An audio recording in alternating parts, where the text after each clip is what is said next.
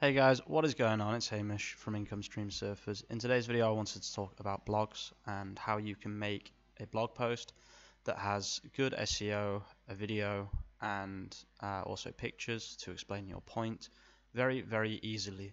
So the first thing, obviously you'll need to make videos, but this is an optional step. But the thing I actually want to talk about is this tool here. If I press Control Screenshot, as you can see, it's taken me into I've forgotten the name of this tool. I think it's called LightShot. And I can draw arrows here, I can write here, I can put square here, I can put text, click here, etc. And then all I need to do is press Control C when I'm ready. Hang on. There we go. Control C, and then if I go on to Medium and I press Write a Story and I press Control V, as you can see, it's uploaded this picture. Okay, so what I'm going to do is I'm going to show you exactly how we can use this to make a very quick article about how to upload to Redbubble.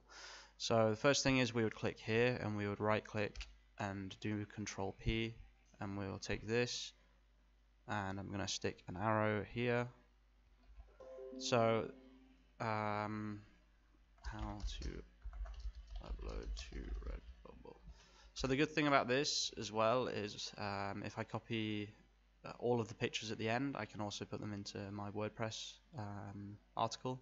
So we can double down and write two things at the same time. So I'm just going to press Add New Work here, and then I'm going to press Control Screenshot again, and I'm going to put an arrow. I'll put a box. That's fairly clear. Okay, there we go. Upload new work. Oh god. Let's just put my Income Stream Surfer logo for now. So you can, if you want to add a little bit more information, you can do like text here. Write a. Can you make this bigger? Oh, probably afterwards. Write a title with main keyword. Can I make it bigger? No. Damn. Okay, well, we'll just do boxes then. There probably is a way to make it bigger. I'm not 100% sure.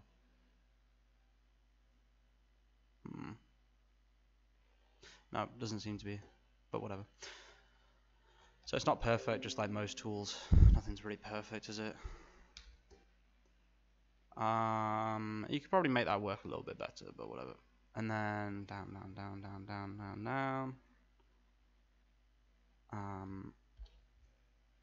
You got to tell them to select whatever the design is.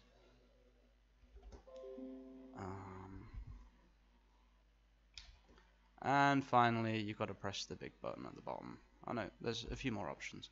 So the really good thing about this is images are a really annoying part of the process of writing blog posts. I'm sure you guys are fully aware. And also, so all of these images, if I just copy them, I can stick it directly into WordPress, which is really nice, or I can stick it directly into Jarvis as well. So now you can very easily create a tutorial article which can be different on Medium, WordPress, and whatever else you decide to post it on, and you can use Jarvis to make the content different, or you can make it different yourself if you're not used to using AI content. This isn't a video about Jarvis, it's just I thought I'd mention that it also gets copied into Jarvis, which is really useful. So now we can create so many tutorial articles that will rank very well on Google because they have the pictures which most people are looking for.